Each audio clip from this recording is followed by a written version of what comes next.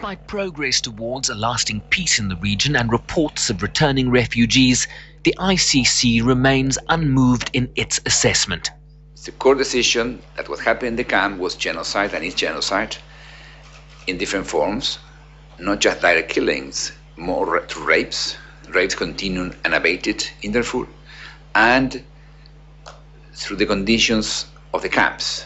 The conditions of the camps are such that people will be exterminated. He says there is no platform provided to denounce rapes in Darfur, and women who complain are simply raped again. He also dismissed the notion that the ICC disrupted the peace process there. Factually, no ICC investigation affected any peace process in Darfur. On the contrary, the peace process in Darfur was triggered by the ICC cases. The first negotiation in Darfur started when 2 months later, after we presented the Harun case. His term at the helm ends in June.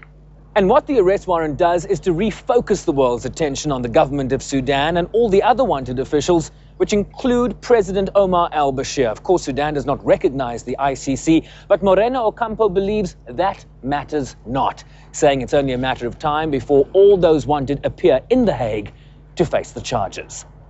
Shervin Brycebees, SABC News, New York.